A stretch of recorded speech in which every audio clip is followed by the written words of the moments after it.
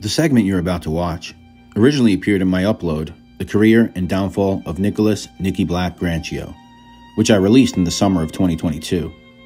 If you would like the full story, I will link that to the description of this video. But for those who want to get right to the point, I felt it would be worth it just to upload this part of that video. What you're about to watch is footage I filmed on the streets of Gravesend, Brooklyn, where I run down the exact events that happened on January 7th, 1992, the death of Nicky Black, as told by former Colombo mobster Larry Mazza. I hope you enjoy this upload.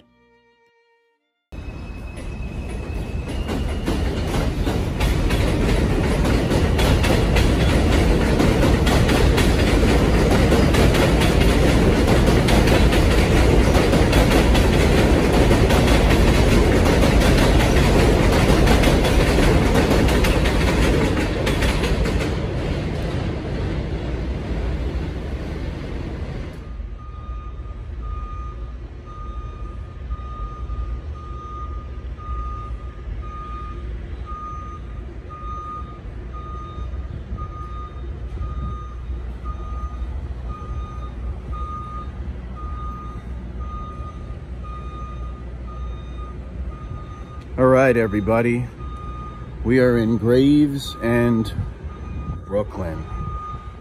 And if you watched the little part before this, well, you know why we're here. Because we're heading to the spot where in 1992, January 7th to be exact, 1992, Nicky Black Grancio is shot dead. Now that happens up the block from a social club at 2284 McDonald Avenue. And according to the website Cosa Nostra News, which I'll link to this, that social club was apparently called the Fifth Corner Club, under the control of Nicky Black. A lot of noise. Let's see what's going on over here. All right.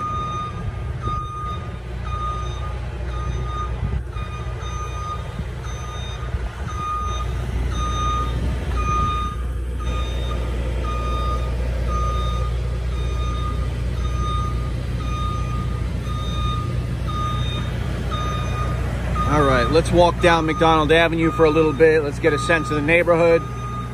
And then we will come back to this, kind of to this spot we're at already.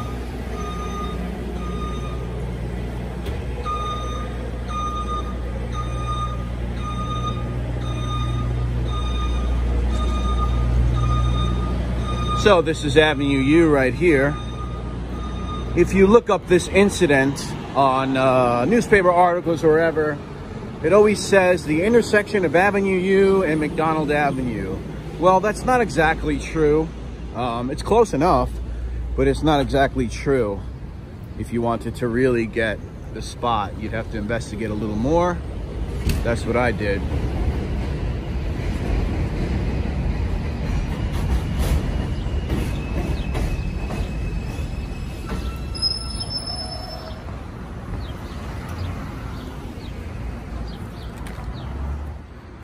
But for now, let's make our way back to where we came from. I think it's a little less noisy, although maybe not.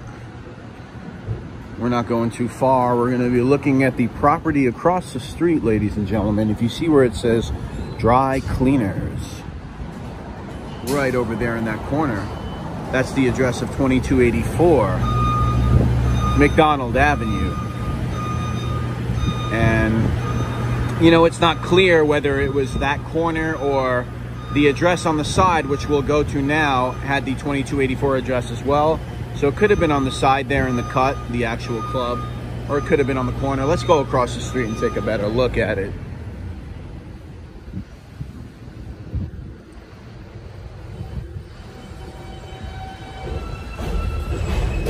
$22.84.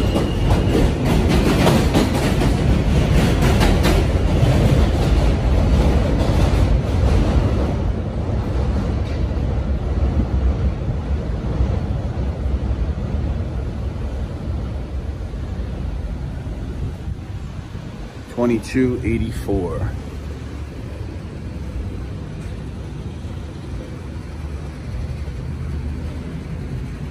This is the side address I was just speaking of.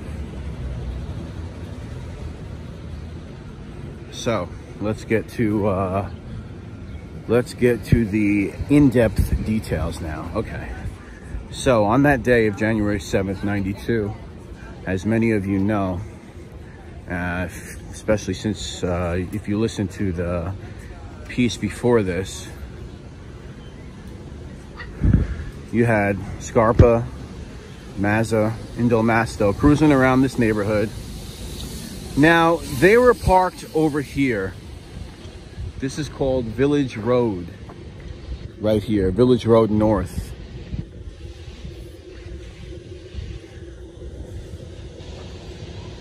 And they're scoping out this spot. Now, it's not clear to me if they were on the other side of Village Road, over there where we came from, or right here on this side, scoping it out.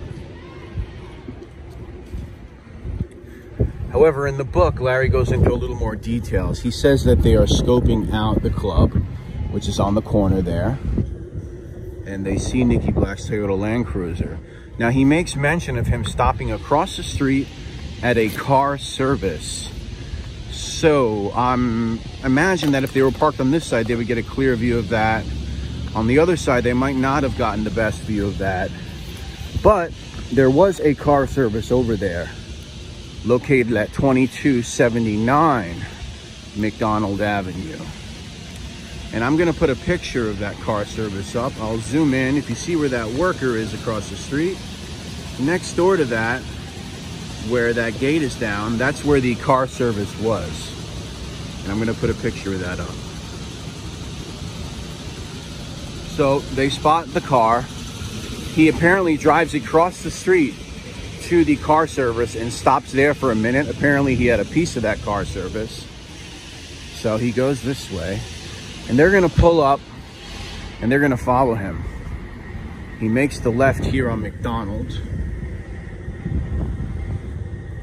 So he makes the left here on McDonald Avenue, and they're trailing behind him. As you know, they got a police siren in the front. They got their coffees up on there, and they're trying to look like law enforcement, basically. So to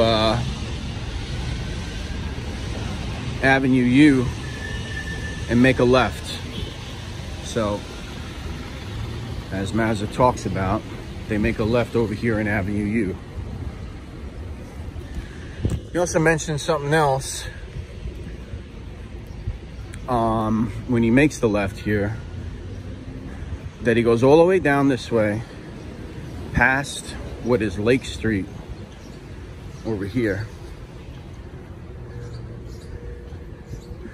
And Mazza thinks that he's gonna turn over here on Lake Street, but what happens is he keeps going. So they keep driving their cars this way, right? Driving. And what's gonna happen is they're gonna pass this triangle right here. Where I'm walking right now is a triangle. It's called Lady Moody Square. It's not exactly a square though, it's a triangle. So they come here and they're gonna wrap around this triangle and make this left around here. First, let's look at this memorial, Gravesend Veterans Memorial, right here. Very nice.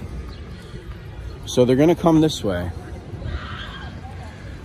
and they're going to make this left around this triangle. And they're gonna end up back on this side to where they initially saw Nicky Black in his Toyota Land Cruiser. Now, before this happened, in front of the club up ahead at 2284 that we visited, about a month before this happened, there was another incident over here. Now, Nicky Black's nephew, Joe Tolino, who was in the Land Cruiser that night he got shot, he's gonna get injured in a shootout right in front of this club down here. And Genovese mobster Gaetano Amato, 78 years old, would become a casualty in this Colombo War. Wrong place at the wrong time. Should not have been hanging around here during a war, which is what apparently all the families had warned them about. So he became a casualty of this war. 78-year-old Gaetano Amato, and Joe Tolino is shot and injured. And then fast forward to January 7th, when they come around this triangle,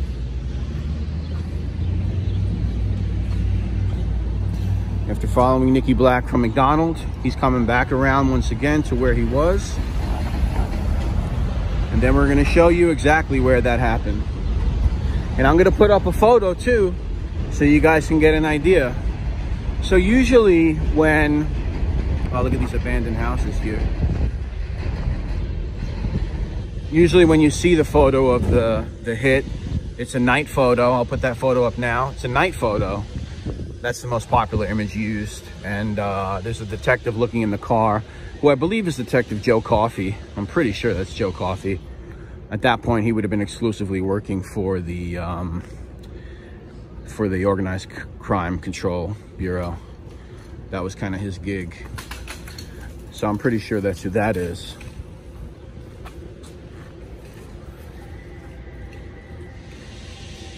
And there's a very graphic photo of the way Nicky Black looked after the shooting. I'm not going to put it up because I don't want to get demonetized, who knows, but I want you to look this way. Now I'm going to put up a photo, a daytime photo, which I assume would have been the first photo taken when the blue and white cops came here, before like the organized crime officers got here and everything else. And I'm going to show you a photo taken from this direction. And I want you to look all the way down there at that corner building. You could see that building on the corner, and you could see to the left how that building next to it kind of protrudes out. So they're not exactly lined up together. Right back there where that truck is. And I'm going to put the photo up of the scene, and you can tell based on the photo that I put up that this was the spot that Nicky Black pulled over at with his nephew Joe Tolino in the passenger seat. Greg Scarpa, Larry Mazza, and DeMasto would pull up next to him right here. Scarpa, becoming clumsy with AIDS, his body sick and ravaged, would accidentally release the clips from his gun, leaving Mazza to do the job.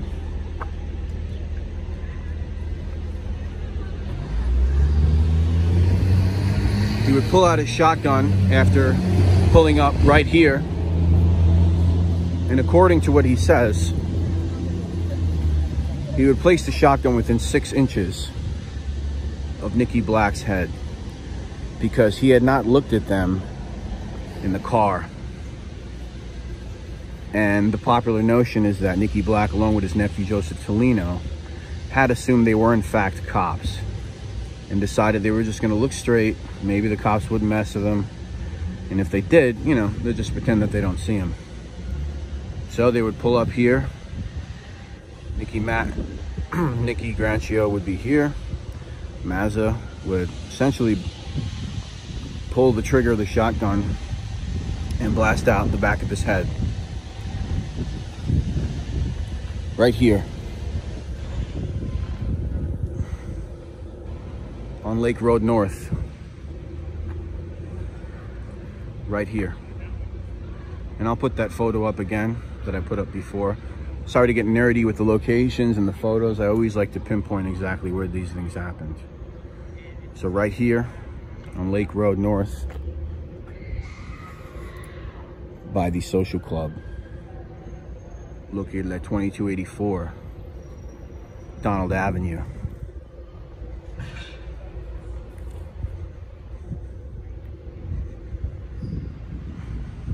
get a look at the whole block.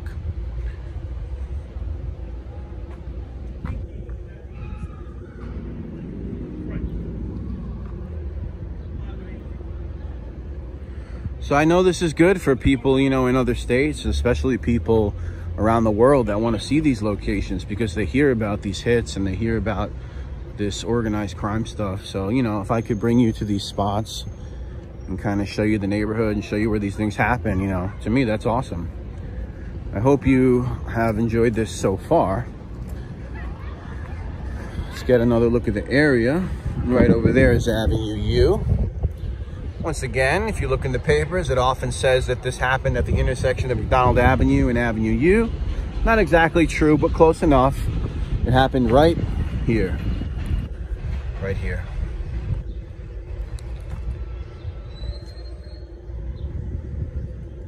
Powerful Teamsters, labor racketeer, Nicky Black, Grancio, would lose his life right here, January 7th, 1992. During the Colombo War.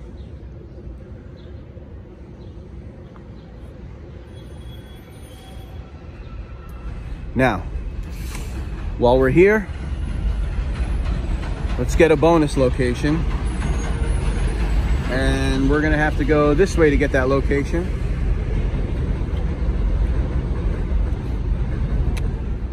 Gravesend, Brooklyn. All right. So, just right over here on the corner here, we'll go show you a little bonus spot. Since we're here, might as well, right? All right. Hope you guys have enjoyed this so far. Hope you enjoyed the little documentary beforehand, learning about local 707 and all of Nicky Black's doings. He's not often discussed. I mean, this is like the part of his story that is discussed in, like, you know, short clips of Mazza or whoever. I think Sammy spoke about it, but who was he exactly? It's not something that's often discussed. Thankfully, I was able to do so for you. Get a little bit about what he was doing, what he was involved in, and ultimately why he came to his demise. All right, so let's go this way over here to the address of 246 Avenue U. Right here, 246 Avenue U, where it says Center for Paralegal Services. It's actually counts for both of these addresses, right here.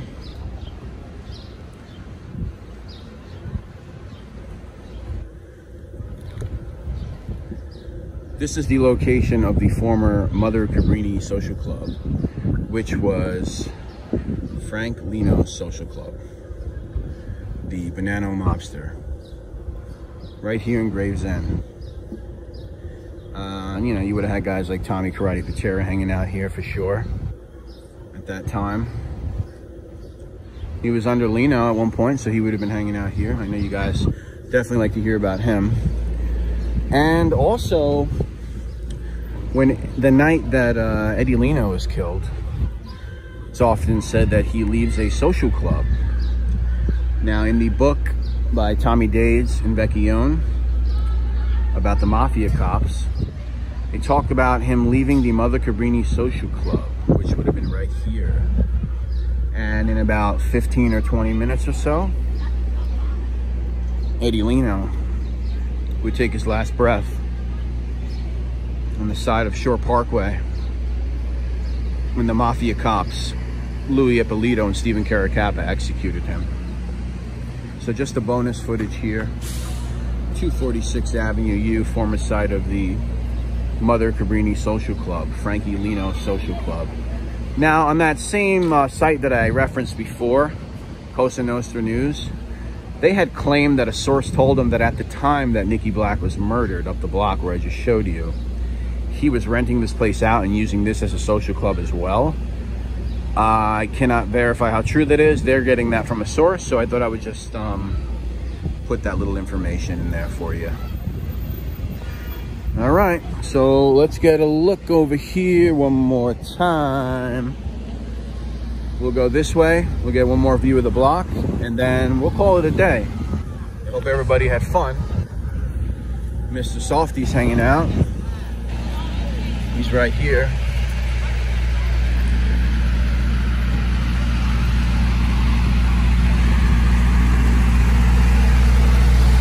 So let's get one more look at Lake Road.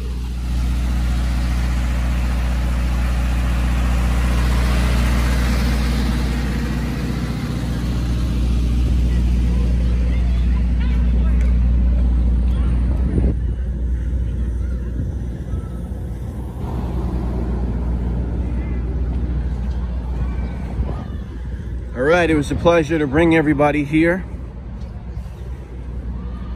Show you where this event took place. I hope everybody has a great week. Please remember to like, subscribe. You could hit the notification bell if you want to get notified immediately when I upload something.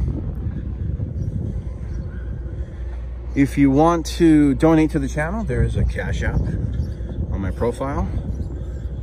You could also send what's called a super thanks, which is something, if you're watching this video after it premieres, you'll see that by the description. Of course, donations are not required to watch my channel.